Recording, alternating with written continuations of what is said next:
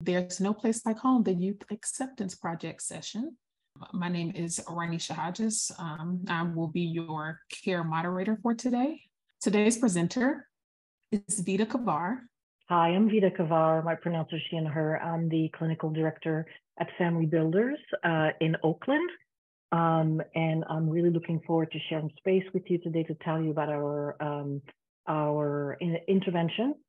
I have been a director of different types of programs throughout California, such as group homes, foster care, intensive treatment foster care at the time, ILP, et cetera, et cetera. So, and when I came to Family Builders, I took on the role of clinical director. And I'm really looking forward to sharing with you our intervention and what we've done. So, our learning objectives today, we're going to talk a little bit about the experience of LGBTQ youth in foster care. And I will tell you a little bit about the Youth Acceptance Project. And we're also going to be discussing some resources that are needed to support the families of LGBTQ plus youth. Really want to start with thinking about why this matters. Why are we talking about LGBTQ plus youth? So we know that now nationwide, about 30%, it's actually closer to 34% now, 34% of youth in the child welfare system in the US identify as LGBTQ+. So that's 1 in 3 kiddos. And so whenever I have a worker or someone who tells me I don't have any of these kids on my caseload, I say, well, unless you have less than 3, I think you do, but you probably don't know about it. And, you know, because it's not written on someone's face if they're LGBTQ+. So, and it's important to note as well that 60% of these youth, these LGBTQ youth in child welfare, are youth of color. So we really have to be thinking about the intersection of the experience of the systemic racism that's experiencing and the LGBTQ+ stigma, and how that really intersects in their lives. We also know that 1 in 5 young people in the juvenile justice system identify as LGBTQ+. And 85% of these youth are youth of color. So again, we're talking about this intersection. But we're talking about 1 in 5, which is really a huge number. Of the 1.6 million kiddos on the street of this country, almost 50% identify as LGBTQ+. And that's also a huge number. They're disproportionately represented in the commercial sexually exploited children because of the high level of homelessness, housing insecurity, food insecurity, being, you know, not being accepted or affirmed, running away from placement, running away or being kicked out of their own homes. So we always want to be, you know, thinking about these statistics. Furthermore, and unfortunately, the statistics for suicidality for these youth is extremely high.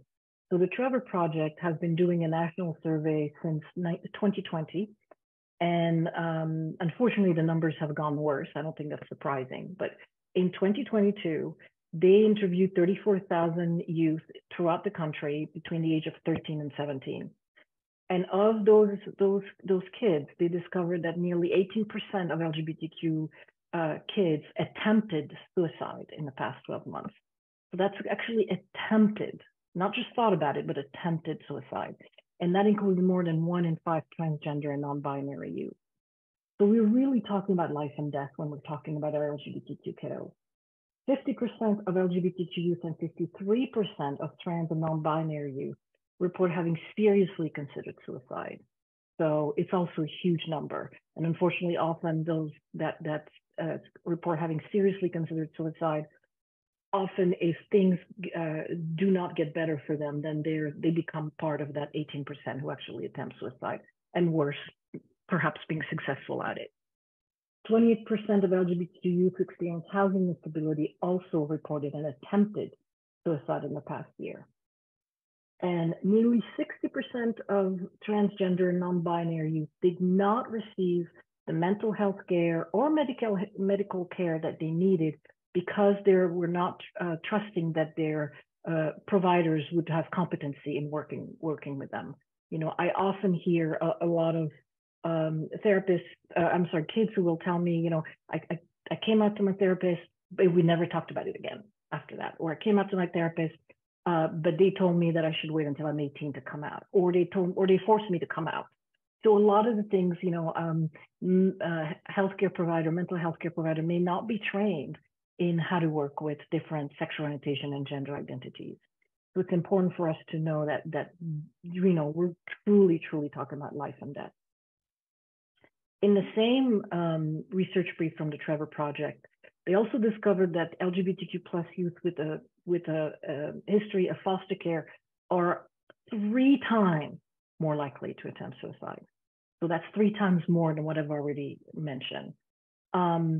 I'm not going to read all the detail on this slide. Like Ronnie mentioned earlier, this will be made available to you.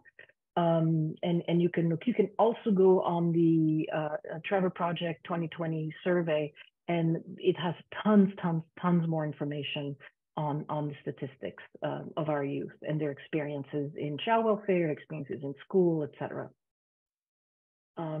One thing that I do want to talk, because I often want to talk about intersectionality, and in the same surveys, they also discovered that nearly 1 in 4 Black LGBTQ youth in foster care have reported suicide attempt in the past year. Again, we're talking about really, like you said, one in the chat. Wow, like yes, that's really big. You have also, the percentage on how it's divided depending on race and ethnicity. 12% of LGBTQ white youth attempted suicide in the past year, compared to, and then you have, Native, Indigenous, Middle Eastern, Northern African, multiracial, Latinx, and Asian Pacific Islander youth. It's really high, folks. The suicide rates are extremely high. We also know that trans and non-binary youth who say that most people who respect their pronouns are 50% less likely to attempt a suicide. Just by respecting someone's pronouns and calling them the name that they have asked you to call them, you are lowering lowering by 50% the fact that they will not try to kill themselves. Transgender and non-binary youth who have access to binders, shapewear, clothing also report a very large less amount of suicide in the past year. And very most importantly, 93% of teens who receive parental support regarding gender identity were 93% less likely to attempt suicide. That's 93%. If they perceive that their parents is supportive of who they are 93% less likely to attempt suicide. Again, a really flabbergasting number. But now we know that, in contrast of all this horrible stuff I've shared before, that there are things that we can do to ensure the safety of our youth. So, historically, LGBTQ youth whose families were not supportive have had less chance of reunification. They often end up in shelter, LGBTQ shelter or places like this, and people are reluctant to return them to their families. They think that, well, their families were rejecting in the first place. Why are we going to work with these families? But we also know that what is the most important thing for these young people is the love of their family. They want to be home. They want to be home. They want to be loved for who they are. They want to be their authentic self with the people they love the most, right? We also know that LGBTQ plus youth of color are disproportionately represented in system, and due to systemic racism and LGBTQ plus stigma, and they get treated very differently than other kids in the system. LGBTQ youth don't do well in systems of care because of discrimination, bias, and they often languish in congregate care. They end up in group homes, STRTPs, because a lot of foster parents don't want to deal, especially with trans and non-binary youth. So they really have nowhere to go. And we've worked with a number of transgender and non-binary youth who are stuck at what they call the welcome center, or the point of entry in the system, because they cannot find foster homes for them. And these are kids who come to the system because they ran away maybe from their parents or their home, and they have not done anything. They may not even have the trauma that certain kids may have, having been part of the system, but they still cannot find anywhere to go. I also want to mention that when we're talking about LGBTQ youth of color in the system, we also want to make sure that we put forth and we are aware as we're working with LGBTQ of color that they are being treated very differently than their white peer. And by that, I mean, even in the way that they're being diagnosed, even in the way that they're being given medication, I have seen stark contrast between white kids who get ADHD and, an ADHD medication. And when I look at the youth of color, they're getting, defiance disorder, a lot more severe disorder and medication that are a lot stronger and frankly that they shouldn't be getting. And so again, we're talking about systemic racism right here. And we have to be aware of that. We really do. So the Youth Acceptance Project is one of the interventions that helps families reunify, or better yet, not be disrupted in the first place. We really were thinking, like, why can't LGBTQ youth have permanency plan like any other kid, and that their families and their communities be involved in their lives? And through our intervention, we have found out that families can and actually do change. And so this has been very interesting for us to do this. So I'm going to play a little video right now, and then we'll continue talking about the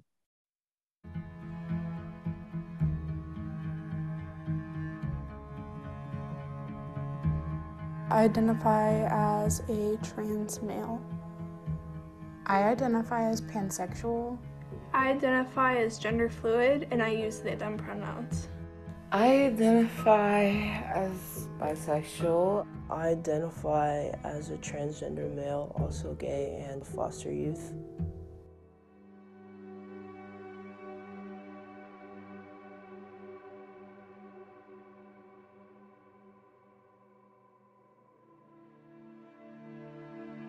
I kind of started to think about it when I was about 9 years old, and then when I was 11 is when I first came out to myself.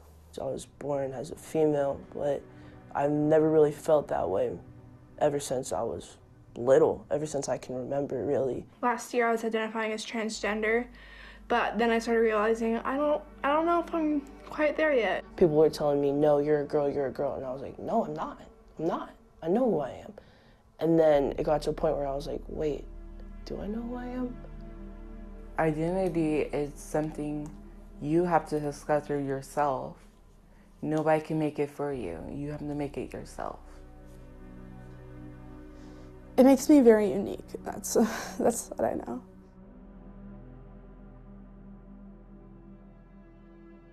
For me, acceptance is really looking at someone and realizing no matter who they identify as, what they're going through, you're still gonna have that care for them. You're still gonna help them out when they need it. You're still gonna be there for them. Being like welcomed and being like cared for.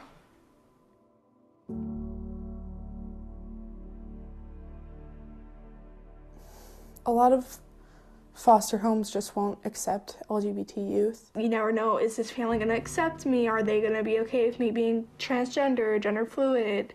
And that's where my identity struggled too, because I was like, okay, well then, whose kid am I? Where is my home? Where do I belong? It's been hard not to compare myself to other people. I was called a faggot. I was called a dyke. You don't belong here, tranny, faggot. I was depressed, I was lonely, I was hopeless, I felt like nothing. I felt empty, I felt like nothing mattered.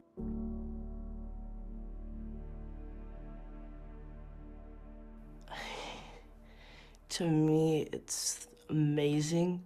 It's felt like a safe haven for me. After so many years of hiding and being cautious, I finally get to actually express who I want to be. It feels like I'm at home, I'm free to be who I want to be and be as loud as I want.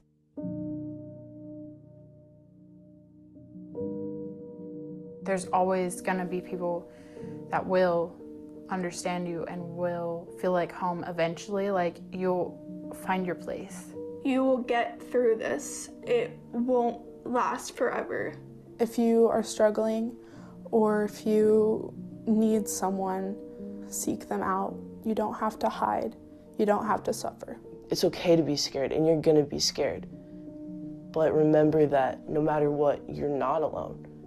You're not. There's always someone out there who does care about you.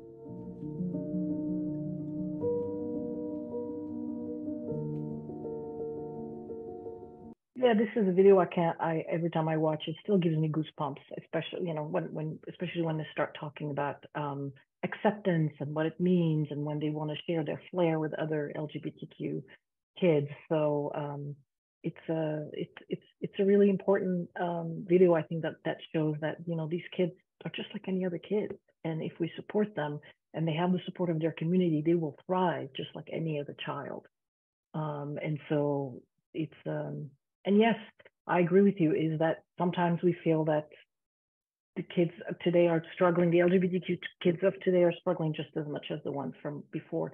And so I think this is why we really need to be changing the way we're working with LGBTQ youth and making sure that they feel that they're seen and they're being supported. So what is the Youth Acceptance Project? So we started the Youth Acceptance Project in Alameda County and Santa Clara County. We were working with a lot of LGBTQ youth who were stuck in the system, and they were always talking about their families, but the DCFS would not let us be in touch with their families because that's where they were abused or that's where they were kicked out. But really, they were just languishing in care. And so we thought, well, what if you give us a chance to work with those families? What if we were able to work with those families and actually have them become accepting of their children? And so we started this intervention. It's a clinical intervention developed by family builders. And we wanted to meet the specific need of LGBTQ youth and their families, whether they're in out-of-home care or whether they're already, or they're at risk of being in out-of-home care. We realized that in order to have the well-being of LGBTQ kids, we need to get to their families. We need to get to their parents.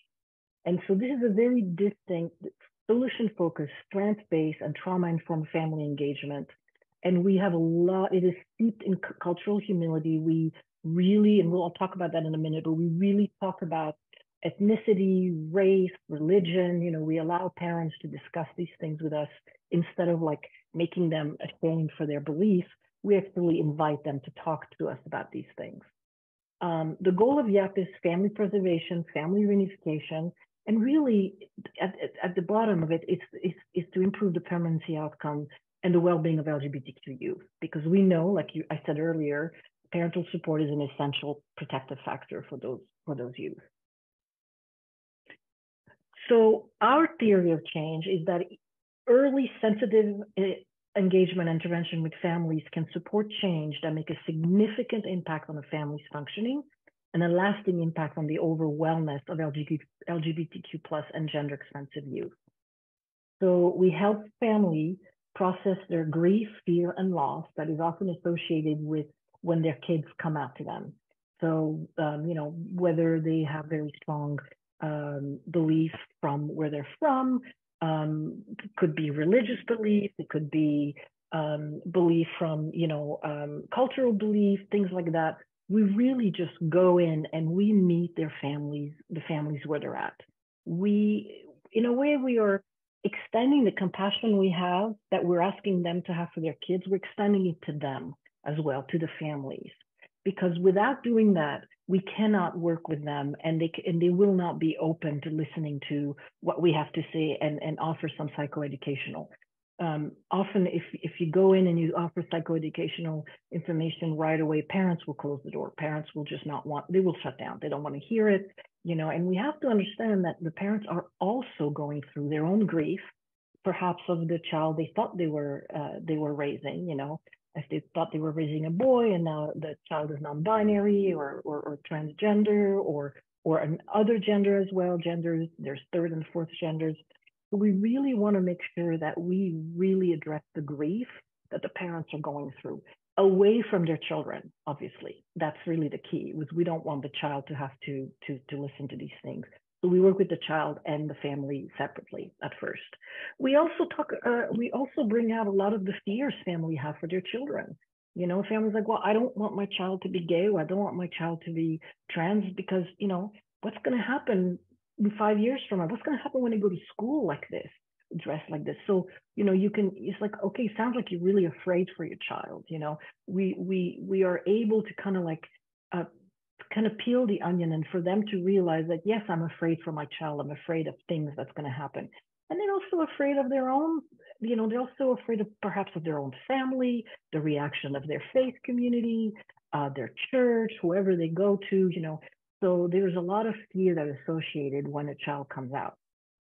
And so it is, the other thing we really want to talk about is the loss that they're experiencing. You know, if they're parenting a child that they thought they were parenting, and the child saying, no, actually, I don't want to use this. This is not the name I want you to call me anymore. We have to realize that parents spend a lot of time picking a name for their child. It is not something that just comes out of a box or a hat.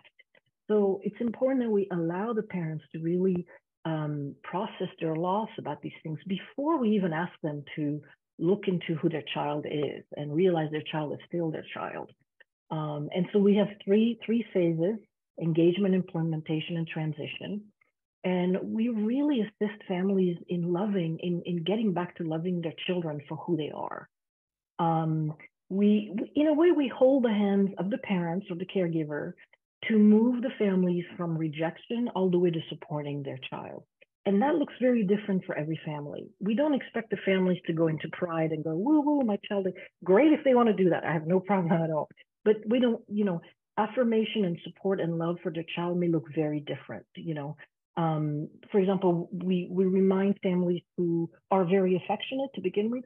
We remind them that being affectionate towards their LGBTQ kids is very important, because if they don't do that, the kid's going to be feeling completely rejected, and there's something wrong with them. But we also have to take in consideration the type of family we're talking to. Maybe this is not a family who does that, who does hugs or who kisses, or, you know. So that's why we take a long time getting to know the family first, so that we're not going to be asking them to do things that they're not doing to begin with. So what do our YAP provider actually do? So like I said, we work directly with the parents and caregivers and youth to provide emotional support, improve their communication. We don't go in saying, oh, we're here to change your mind about your child. We're going to say, hey, we want to improve the relationship you have with your child. So I want to get to know you. We listen, we validate, and help process the parents' feelings. We also make it very clear that the parents or the family are the expert of their own family. We're not. So we come in a very cultural humility approach, because again, we are not part of the family, and they're expert on their own families. And we also really spend time trying to figure out what was their experience with other parts of the system. You know, we have to be very mindful that we may be with families who have had very negative experience with systems of care. So we have to be very gentle with them, and we have to really talk about that with them. It's like, what has the experience been with systems? You know, I want to make sure that I don't do this when I'm with you. If there's something special that you don't want me to do, let's have this conversation. We also, when we get to really establish a rapport with the family, we then start providing accurate information about sexual orientation, gender identity, and expression, which we call SOGI. And we really start dispelling some of the myths and increase the understanding that the parents have about their children. There's many myths that comes, you know, and so, you know, now with social media, we have a little bit more information. People have more information about LGBTQ folks, but that's not necessarily the case for some of the parents we work with. So we really want to make sure that we dispel some of the myths, you know, things like, oh, my child will never have children, my child can't get married, my child will not have a regular family, things like that. You know, we can talk to them about these things, you know. Sometimes we attend community meetings with the parents. Even if they want us to go to the school with them and help them or show them how to advocate for their child at school, we'll do that with them. We might go to community meetings. You know, if we find a P flag, parents and friends of lesbian and gay children, you know, if we find them, and we might go with them. Say, hey, would you like me to come with you in your first meeting? Or if they're asking us to, you know, if this is a gender journey for a child, and they say, you know, I don't know what to ask, you know, the pediatrician or the gender affirming care provider. What do I do? You know, it's like, okay, do you want to write questions together? Would you like me to come with you? You know, we really kind of surround the parent with a lot of support. We give them a lot of resources, you know, medical name of medical provider where they can go and ask questions. Obviously, those providers who are gender affirming. And then one of the things we also do is when if the child is already part of the system, we really team up with the team, the social worker, the attorney, the CASA, the wraparound teams, and so forth, to really help make decision about permanency and permanency planning to make sure that we maintain a healthy contact with first family or birth family. Very important that we take in consideration the families. Parents love their children. It may not look like that when the child comes out and they kick them out, and you know, those are horrible stuff that happen. But we can go back and we can work with those families. You would be surprised. We have worked with people who are ultra religious, and we've been able to move them towards, you know, move the needle towards being accepting of their child. And then when needed, we also provide training. We provide training to county workers. We provide training to different STRTPs. We provide training to foster parents or foster family agencies on sexual orientation and gender identity, because there's still a lack of understanding around that. For example, we have maybe DCFS workers who will tell us, well, we need to work with this kid and deal with their depression first before we do anything that's gender affirming. And so we have to explain, you know, maybe those things go hand in hand. Maybe this child is super depressed because they're constantly looking at themselves in the mirror and doesn't reflect who they really are inside. And so in that case, depression might be coming from them being maybe trans or non-binary. So we have to address these things. So we spend quite a bit of time really informing caregivers and county workers and whoever works with the children. So what have we seen? So our placement stabilization is at 84%. So it is either the child did not leave the home or the child remained at home. So it's pretty good. I mean, it's really good, I should say. It's not 100%, but you know, it's better than nothing.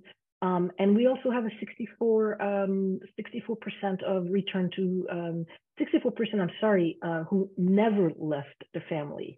So this is really, really great. There's some that we've worked with foster family, some that return to their families, and unfortunately, there's always the few that remain in care. But that doesn't mean that they don't have a relationship with someone, at least, because we use the method of permanency, where we make sure that the children have adults around them that will accept them and affirm them, even if it's not blood family. They still have a family out there that's going to support them and love them for who they truly are. A little more stats, which we're kind of proud of. We have created a tool that's called a Caregiver Affirmation Abacus, and it literally allows our YAP providers, Youth Acceptance Project provider, to measure a caregiver's acceptance of their child. So it goes from never, sometime, always, never, sometime, often, always. So for example, the caregiver respects the child's pronoun. Never, often, sometimes, always. So we know we're making progress when we can move that needle, right? And we do that tool every 6 months. So with that tool, we saw that caregiver affirmation of their children was increased by 88%. So that's pretty big. Support of gender expression, 71%. Use of respectful language towards their child, 83% of increase. And and 85% increase in reconciliation of values. And what that means is we have parents who are able to keep their faith and love their children for who they are. Because we know how important faith and culture is to every family. And so it's really important that parents can feel, or caregiver can feel, that they can still have their faith, but they can still love their children. You know, we sometimes use the term, and I'm quoting Aylock, who's a writer, a poet, and an activist, who talks about compassion versus understanding. You don't have to understand someone to have compassion towards them. You don't have to always understand your child to love your child. So we work a lot with those kinds of guiding principles. From the CANS, the Child Adolescent Needs and Service Assessment, this is a little bit older, but we had 100% of the youth served by YAP showed an increase of overall functioning. 100% of the youth who had suicidal gesture upon referral no longer had them at the end of the services. 100% of self-harm disappeared. 97% of the youth we served reduced risky sexual dating behavior and showed a decrease in those behavior by the end of services. And 100%, which we're really happy about that, of our kiddos stayed in school throughout and at the end of YAP services. We're really, really happy with this. We've also been, we were part of a federal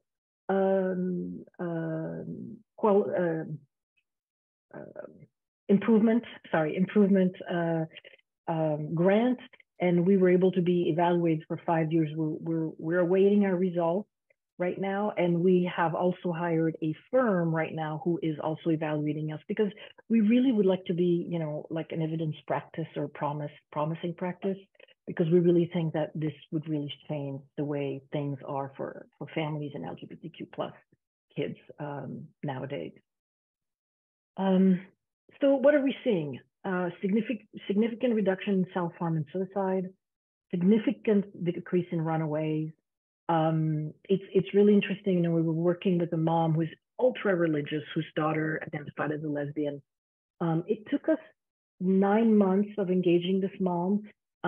Sometimes and this was for our worker, for our YAP provider who lived in LA. This mom lived in Santa Clara at the time. It was like a 2-hour, you know, Santa Clarita, 2-hour drive back and forth, right? And sometimes the mom wouldn't even open the door, but our provider kept on going. And she would text the mom when she arrived. She'd say, "I'm outside, I'd love to come in, but," you know, and then the provider would come to me and say, "Vida, I don't know what to do anymore. She's not opening the door." And I said, "Keep going, keep going." And lo and behold, one day, you know, she felt sorry for her to still be there in her car. And so she invited her just to be on the stoop of the house, and then just had like a 15-minute conversation. And our YAP provider said, "You know, I just want to get to know you. You know, I know it's been really tough with you and your daughter lately. So I just want to get to know you, see how I can provide you some support," you know. And little by little, one day, mom actually let her come into the house. And mom cried for 9 months, literally every week for 9 months. But at some point, something happened where mom was able to actually stop using derogatory language when she's talking to her daughter. You know, she would say things like, "You're too pretty to be a lesbian. You shouldn't be," you know, and she was really angry with the daughter's partner. But at some point, she started stopping, and she saw that there was something different about her daughter. And I'm talking about this right now because when the mom stopped using bad language, derogatory language, her daughter stopped running away.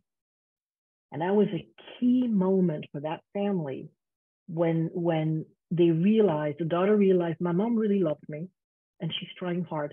And the mom realized, my daughter loves me and she's not running away anymore. So I just wanted to share that story with you. So our youth are feeling affirmed, they're feeling supported by their family. We work separately with the youth as well. So we work a lot in affirming who they are. Maybe they're discovering their identities. And so we hold their hand through that journey. Our caregivers are feeling supported because we're here for them. We also call ourselves family advocates. We don't go in saying we're a therapist or a social worker or anything like that. we keep children and family together, or we reunify them, which is really the most important thing we can think about when we're talking about child welfare. So currently we are providing direct services to counties in the Bay Area. So we are in Santa Clara, Alameda, San Francisco, and we've had a contract, and we're restarting our contract on May 1st with Marin counties, Sonoma, Solano, and Napa. So we have nine counties we're working with in California. And then we also now have different sites throughout the country who want to do that in their own jurisdiction. So we do train different organizations to provide that in their own organization. So we're in New York, Cleveland, Pittsburgh, and we have 2 sites in Missouri who have just started the Youth Acceptance Project. It's a very intensive 20-hour training that I do, and then we follow that with coaching, twice a month coaching, to make sure that we stay close to the fidelity of the model. That's been a fantastic presentation. Thank you all for your attendance today.